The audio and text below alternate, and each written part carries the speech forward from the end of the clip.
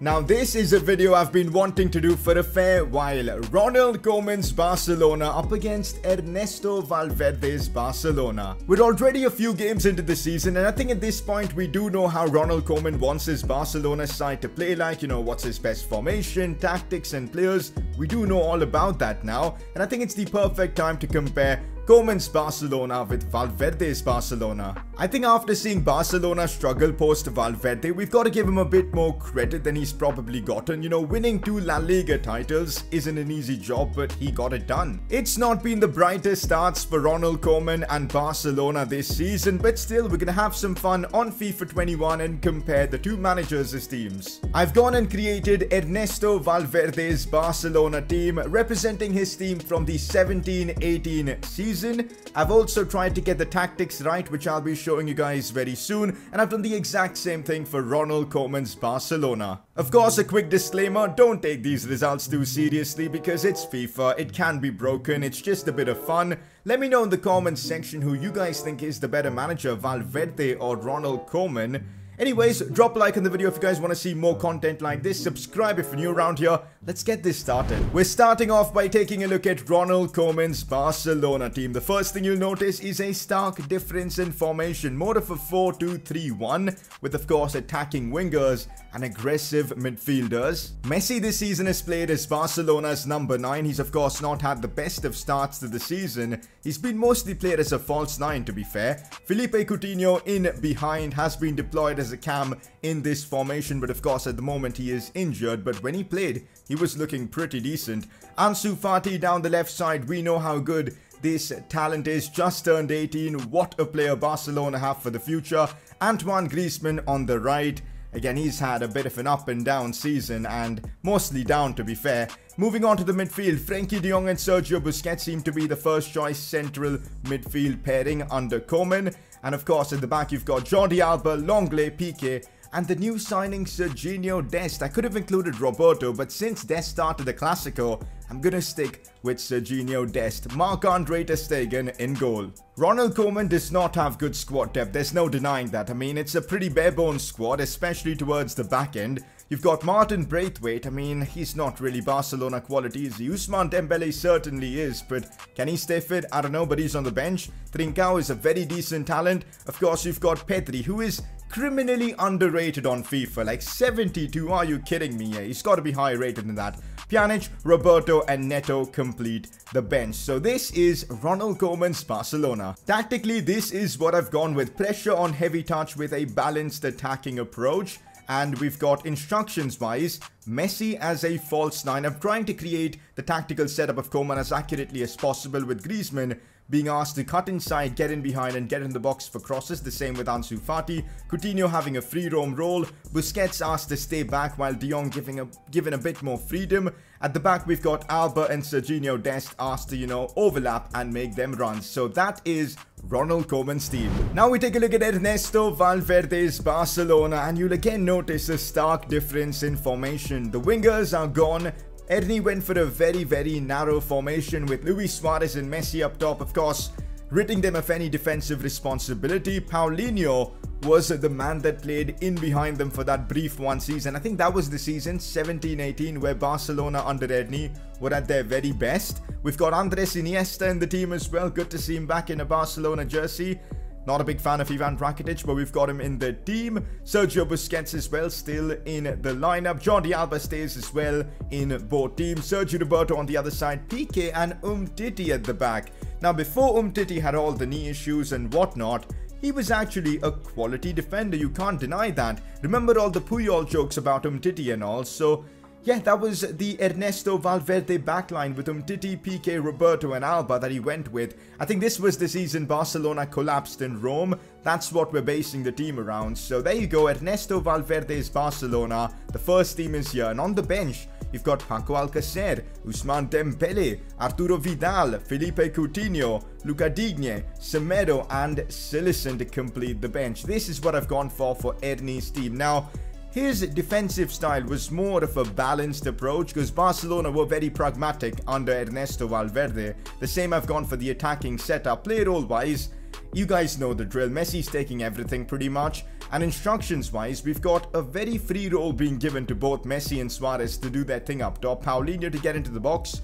We've got Busquets to stay back, Iniesta and Rakitic as well in midfield, Iniesta to get forward, Alba as well to make overlapping runs. It'll be interesting to see which team comes out on top. One team with wingers, the other team without.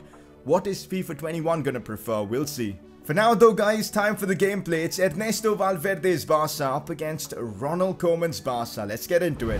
Where else will you get to see Messi shaking hands with himself? Oh my god. Anyways, we've got the home kit being worn by Ronald Koeman's Barcelona and the away kit being worn by Ernesto Valverde's team. Just to clear out any confusion, let's get it started. I'm very curious to see if we can have Leo Messi score from open play in today's video, because you guys know Messi hasn't scored from open play so far, but Frenkie de Jong scores from open play. A fantastic finish that puts Ronald Koeman's Barcelona into the lead. First attack and a goal already. I mean, what's going on here?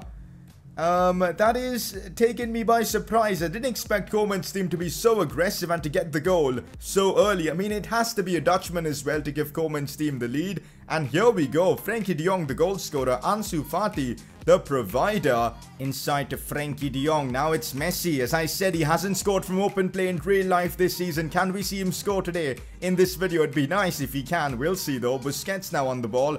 Koeman's Barcelona completely dominating. I think it's because of the formation. I'm not entirely sure, but they've been on the front foot from minute one. Messi now on the ball. The dribbling is there, but Titi read that one well. I completely forgot to mention this, but I have increased the overalls of some of the players on Valverde's team to represent what their rating was back in the day. So that's exactly why Suarez is 89 rated and so on. Completely forgot to mention that at the start of the video. I'm an idiot. Anyway, Suarez here on the attack. Tries to find a pass, but Longley did incredibly well. Now look at Koeman's Barca push forward with Jordi Alba. Maybe a cross into the box. Of course, there's no one really to head the ball, so he's gone back for Felipe Coutinho, who could get it on his right foot. Nope.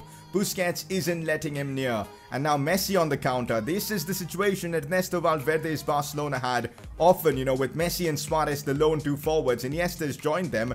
Luis Suarez though on the ball. Could look for a pass. Instead goes back for Busquets. Ball played forward for Paulinho. Tries to head it down, but that didn't work. Frenkie de Jong looking for Felipe Coutinho. Once again, all the possession is with Koeman's team. Ansu, Coutinho, Griezmann now. Looks for Felipe Coutinho. Can he get there? Ter Stegen just about saves that.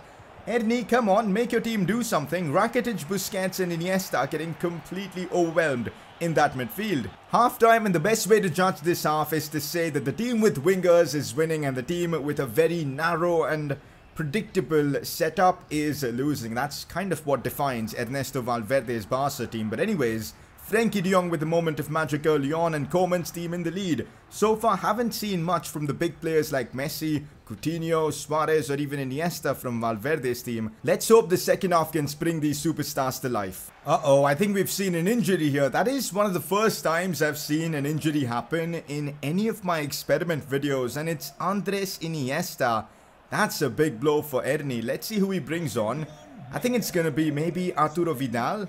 We'll see though. Yes, indeed. We're going to see Arturo Vidal, the Chilean, in action for Ernesto Valverde. What a surprise that is. Of course, we know Vidal played a lot under Ernie and even Setien for that matter. He is in the team right now. Second half, I can definitely tell both teams are putting more pressure on each other, but it's still Koeman's team keeping possession really well. Busquets looking for Messi. Messi now with a chance to shoot. Messi just simply doesn't want to shoot. It kind of reminds me of Messi in real life these days. But why did he not take the shot? There would have been a simple finesse shot and Messi would have made it 2-0 for Koeman's team. I just don't get that. Oh, space opening up here for Ernesto Valverde's team. Sergi Roberto could look for the pass.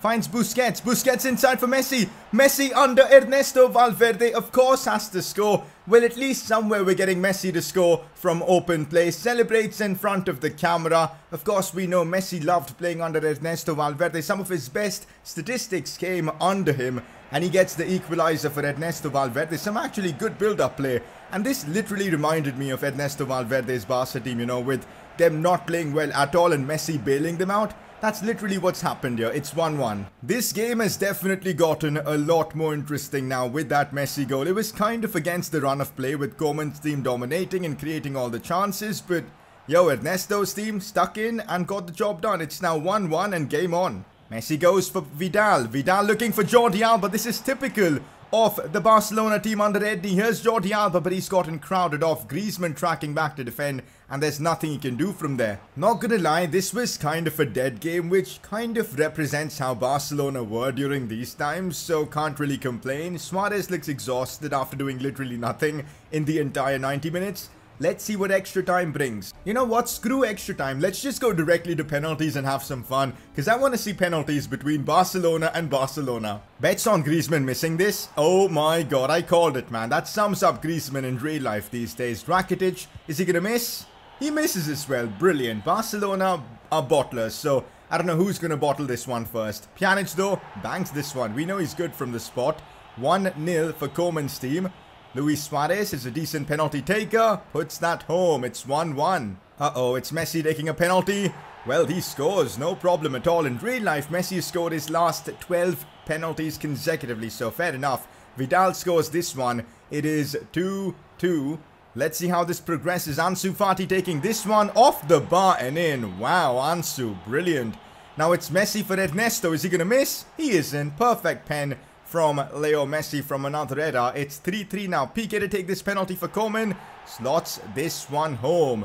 Not bad penalties, man, so far. Felipe Coutinho to take this one for Valverde. Summing up his career under Valverde. Coutinho's going to miss this, but let's see what happens. Felipe Coutinho versus Ter Stegen. And oh my god. Wow. Ter Stegen just fell down. He knew he couldn't stop that. Busquets to take this one. Another decent penalty. We're going to be here for a while by the looks of it. If Piqué misses, Koeman's team gets the dub. Piqué misses and Ronald Koeman just edges this one out. I mean, we can't really make a conclusive decision based on this experiment because it was so tight. Barely any chances in 90 minutes. It was all the drama in the penalty shootout. But anyways, according to FIFA 21, just about Ronald Koeman edges the experiment. I guess fair enough. A win is a win. Koeman takes this one home, as this is the end of today's FIFA 21 experiment. Hopefully you guys enjoyed this one. If it was entertaining, drop a like on the video, subscribe if you're new around here, and I will catch you all next time.